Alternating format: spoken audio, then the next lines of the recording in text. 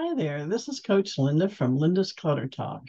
Today, I'd just like to talk to you a little bit about how we go about getting things done. Now, of course, this is different for everyone, but I do have some suggestions, at least that work for me, that I'd like to share with you today. And what I'd like to focus on is what I call micro wins. So, micro wins are those little things that you don't even schedule. Maybe they take 2 minutes or less that you just go ahead and do. Frankly, by the time you could write it on a list that you have to do it, you could have gotten it done. I think this is very important because I think when things are just, I can get that done in a minute or two, you put it off for some reason. At least I did. Why did I put that off when it would only take me a minute or two?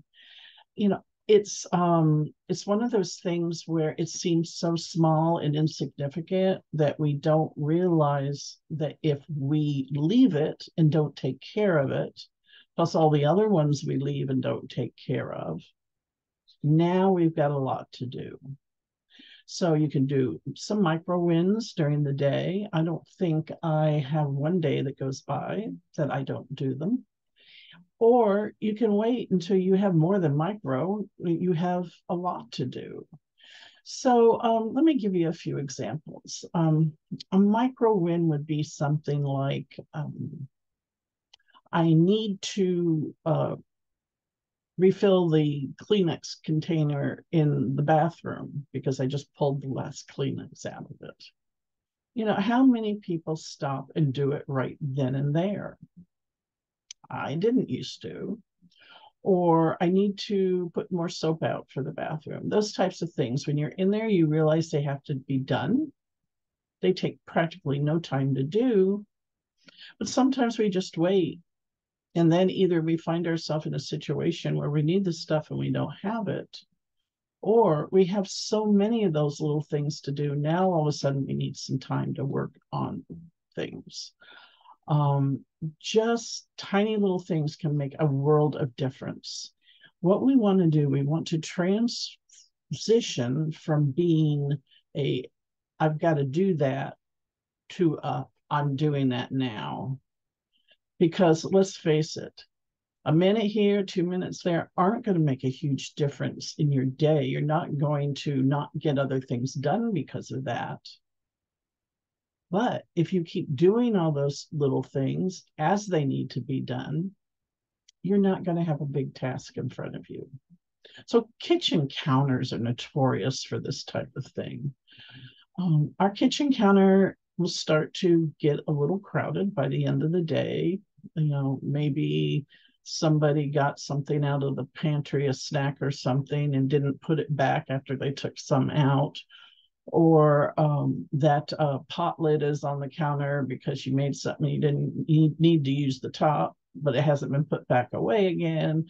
Um, the mail that didn't go straight to the mail basket when it came in the house, and although in our house that's a big no-no. Just whatever, it just accumulates during the day. Well, as you walk by and you see these things on the counter, you don't have to say, I've got to make time later to clean that counter off. What you say to yourself is, I can put this back in the pantry in 2 seconds, so let me just do that. And sometimes you'll do two or three things, and then all of a sudden the counter looks much better. It took no time. You have micro wins.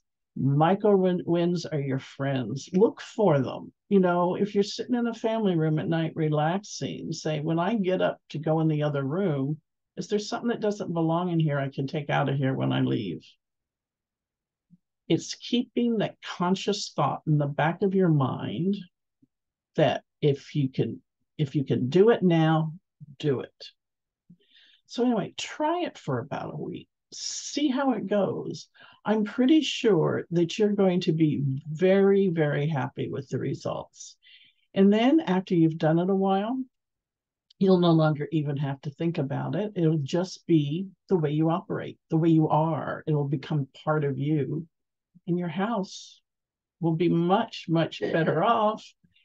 And it really didn't cost you any big like extravagant projects, because big projects all start with little things.